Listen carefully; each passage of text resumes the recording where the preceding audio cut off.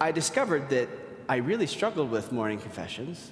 I'm tired, I'm grumpy, and I have this look on my face that I either look irritated or bored. And so I felt bad for the people coming to me for confession, and it was clear that something needed to change. And so one thing I started to do was I discovered that I could pray the chaplet in my heart while still having conversation with a person, still listening to them. And so I started praying the chaplet during confessions.